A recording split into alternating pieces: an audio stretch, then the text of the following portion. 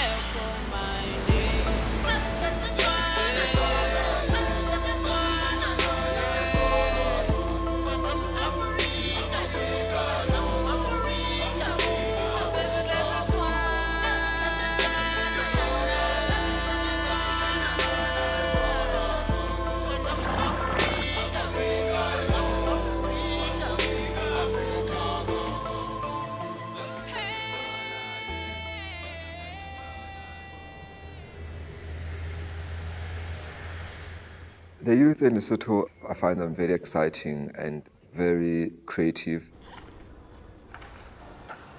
It's very important to realize what we have and try to make the best of what we have instead of just thinking that we are living in a very depraved or nothingness. And I think some people are doing it. All right, come in. I can turn this off. Photographer Corey. We came up with this project called Trash to Treasure, where we realized that we don't have money, but we have a lot of people that are not really doing anything in our communities, and we have a lot of street kids. So myself and my partner, we went out and just approaches the street kids, and they come together. They learn how to turn trash into treasure and somehow get people into the idea of you can start from nothing, and you can also help Earth.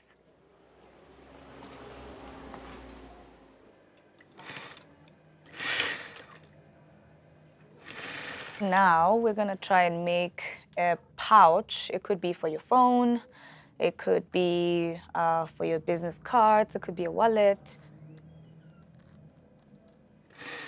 People don't really have a good waste management system. So we're trying to approach people to give us their byproducts or their offcuts so we can make things with them. So there we go. From trash to treasure.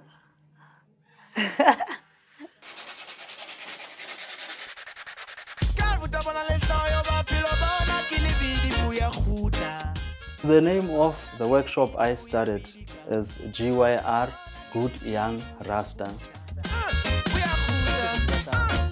I've been working with some people, so these are some of the ladies that I teach how to recycle. I would like to say I teach all people, all genders in general, 80% towards women, because I wanted to do something positive. Then maybe if I would help a larger population to use its hands, you know, to be entrepreneurs and gain something from me, learn and then teach, pass the skills further on.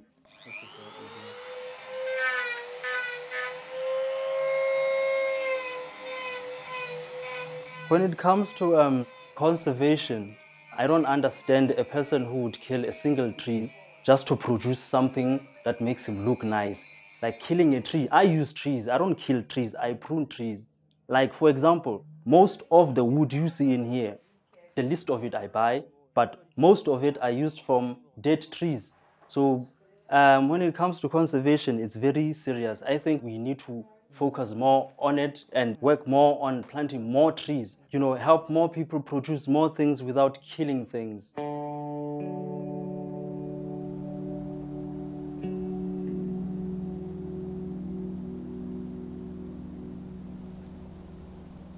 We we have got 120 living trees. This one over here is a November peach that we have. And this one over here, it's a pear. Those are apricots on the other side.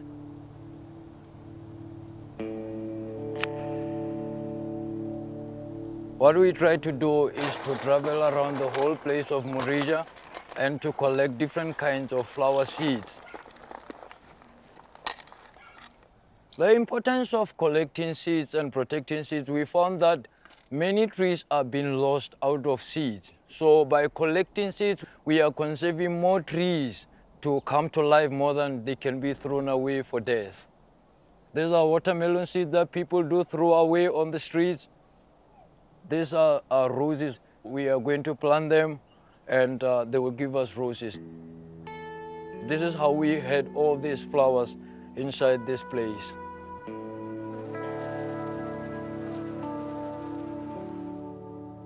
Everything, I think, it started with the love of art. Everything started with one flower. This is a place that looks like a lot of junk, but you know, there's nothing called junk. You take the bottle and you take some plastics, you put them all together into this, and when this is full, then it's when then you can try to build something out of there. It's very, very, very good to make bricks out of the eco brick system. These tires, I collected them from roadside, they were thrown away. So I just denied that mess. I just said, okay, let me just try to create something out of this mess. So I made some windows out of these tires. So this is my place of mess, but it's not just mess, it's for the good.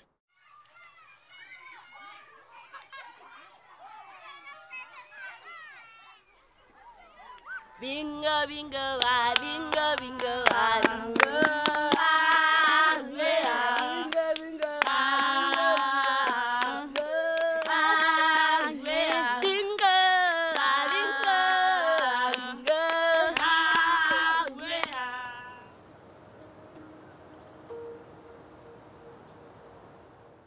We did an eco concert, which is more like a musical workshop, where we'll be teaching people about environmental issues that are pressing, but using music in order to get them entertained and then get them engaged. We use a form of edutainment.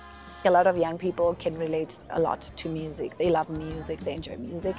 So they are already drawn to us. I feel like a younger generation is more open to trying to solve the world's problems. We want to talk about deforestation, we want to be talking about climate change, we want to talk about whatever environmental issue. We give people notes on that, so they write songs from scratch about whatever themes we've given them.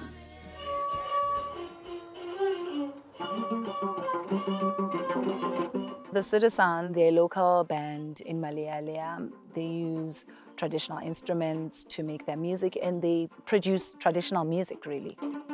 The first song they did was called Ngopela Musi. It's a song about someone in the village who took it upon himself to create positive change in his community. If you want to see good things happening, you take the first initiative. You don't expect somebody else from wherever to come up with a solution for that, but it's your responsibility.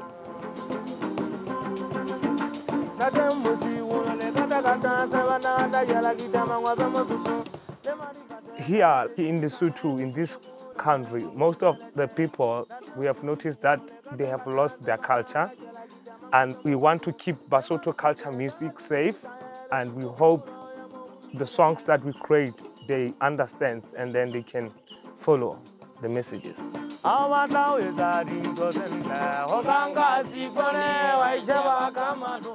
This is Katara, this is Moropa. Long time ago, Basotho people has to play that kind of instrument. It's called Khwadinyane or Mamkhorong. In English, they call it violin. They've been to Zambia, they were in Cape Town. It was nice, very nice. We learned how to play different instruments when we were there. We were making workshops with students, teaching them how to make these Basotho culture instruments.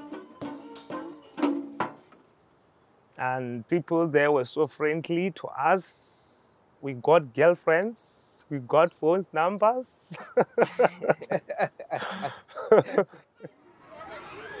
don't pass girls. We just ride together as a group, as a club, right?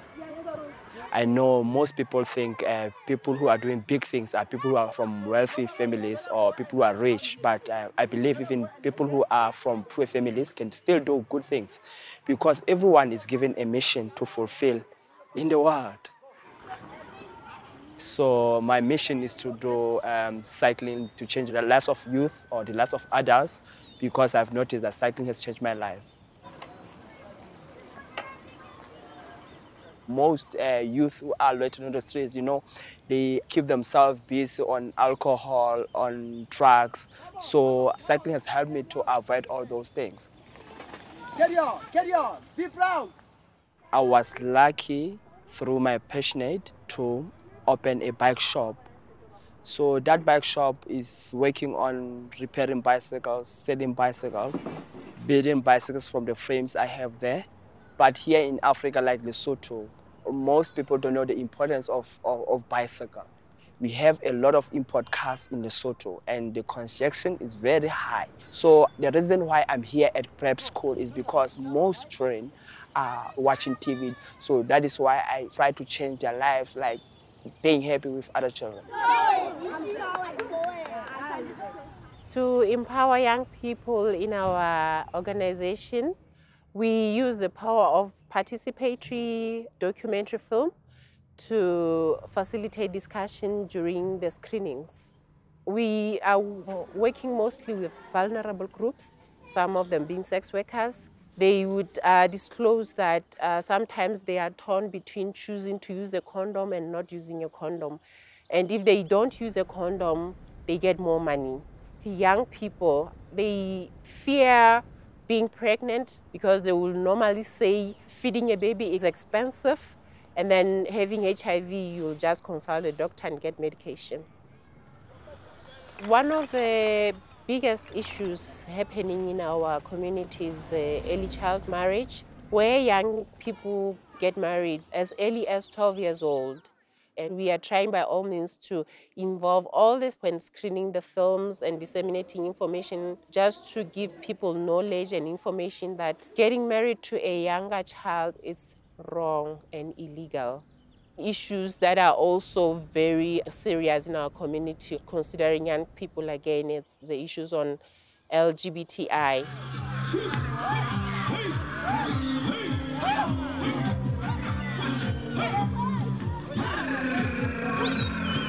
We want to create an unconventional environment of talking, because for us to chart a different path, we have to do unconventional things. Enough is enough! Mainly the message of Idle Heart is to integrate the humanity in our society. And it's also to commemorate the people that have passed on through homophobia, transphobia, and all this hate against the LGBTI. We come together, we break all the labels, and we just celebrate humanity itself. I'm Neo, you're someone else, and hi, I'm human. Before hi, I'm gay, or hi, I'm whatever.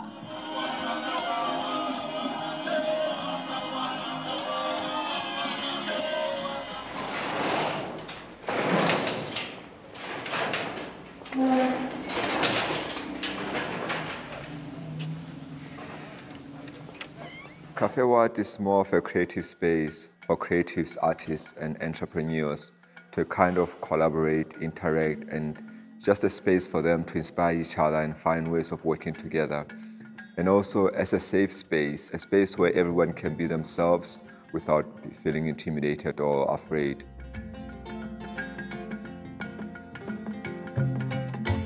As a filmmaker and as an artist, I also wanted to see what is happening in other parts of the world, and I've traveled a bit. But then after some time, I just decided like I need to come back and do stories and projects that explore African issues, because there's so much in terms of Africa that is not exposed.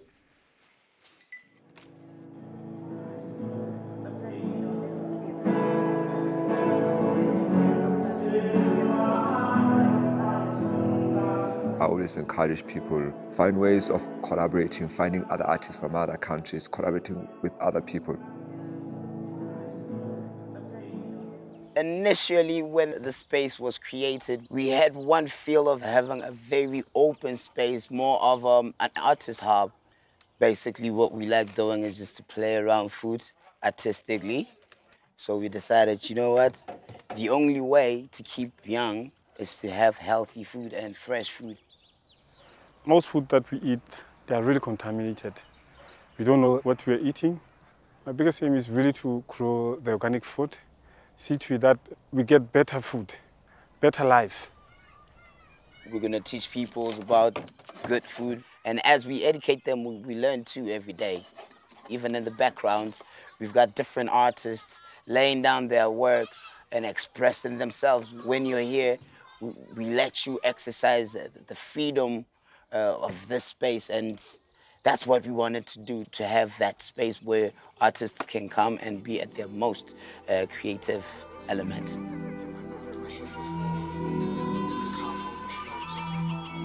It started out as a hobby. I was curious, and then it got to a point where I needed to use it to sort of, liberate my people. Because I think the biggest problem with the youth in Africa is that we are still slaves mentally, and we really need to break away from that mentality. Until it got to a point where I had to write something very controversial. I went ahead with the idea to write a song called Still Here. And Still Here is about all the social injustices in the country, paint a picture of what we are feeling as the youth in the country. So I used the song to sort of express my anger. It goes like, fact is, nobody does it better than I. Top 10 in the homeland, no lie. Started when nobody gave me a chance to rise with a blue pen. I got true plans, no doubt. Knocking on the door, never gonna pause. I got haters on the other side, praying for my loss. See, I aim straight for the heart. When the gun draws, blood pours. Too many die in the city. Nobody care when we cry in the city. But fact is, I'ma practice till I get on the top and cure all my soul's injustice. My heart bleeds, all those words I retain and remain in the game. Just to break free from these chains, you can keep all the fame. Only thing I care about is my people dying in pain.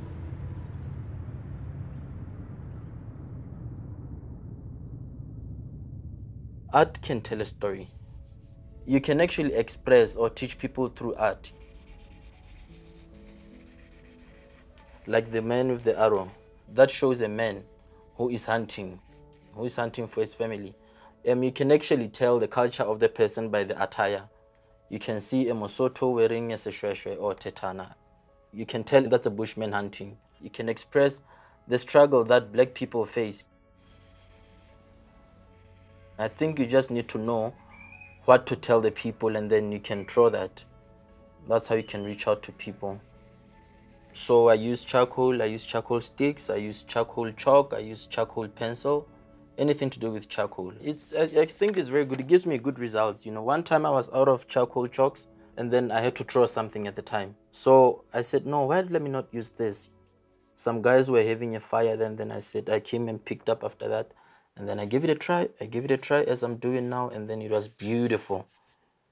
It gave me beautiful results.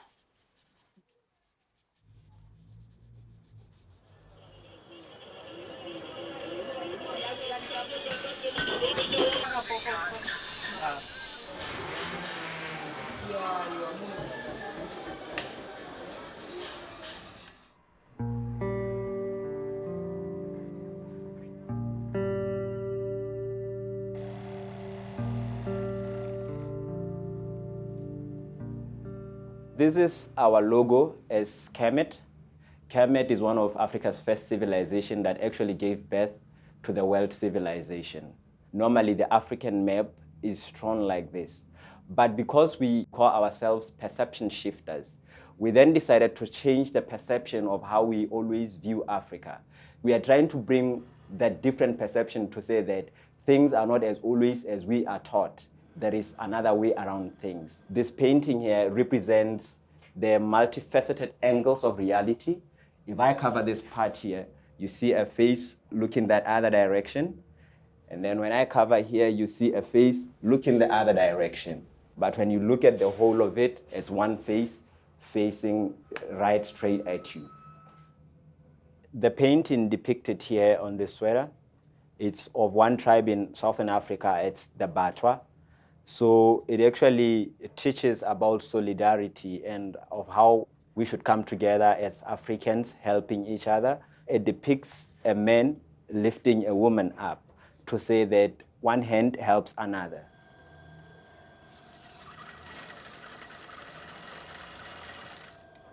The Basotho blanket is actually a throw, but then we decided to create them in a rather fashionable way so that they stay relevant in the modern times. This, the Basotho blanket, we call Seana Marena. That means we honor our kings. The print on it is a print of milimil that symbolizes fertility and the abundance of food in Africa.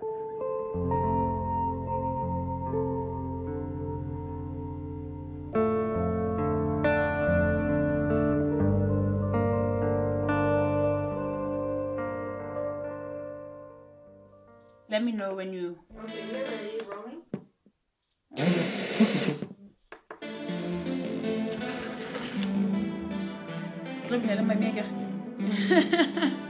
Okay. Runago rakadai, Runo zungunuza, negane makomo, yeah, ndaga zaranaro, ruri pachimiro, nemuwe ya wangu. I use my poetry to advocate for things that are close to my heart. Things like child abuse or domestic violence or human rights, especially with homosexual rights as well, gay, lesbian pride.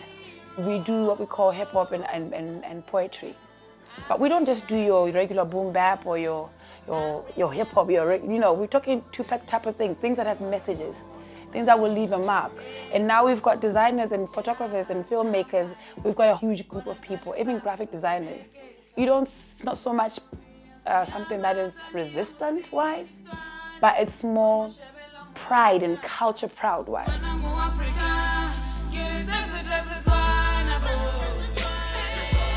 And the beautiful thing about what's happening in Lesotho is that we're all coming together. We're complementing each other. We're bringing it all up. We are all saying we want to be proud to be Basotho. All I can say is that if the youth stand up on the side of righteousness, I think they should face up any odd or any threat. That's their right to fight, to overcome the obstacle of being put in a bottle. As long as you think what you are doing is right, you stand for it.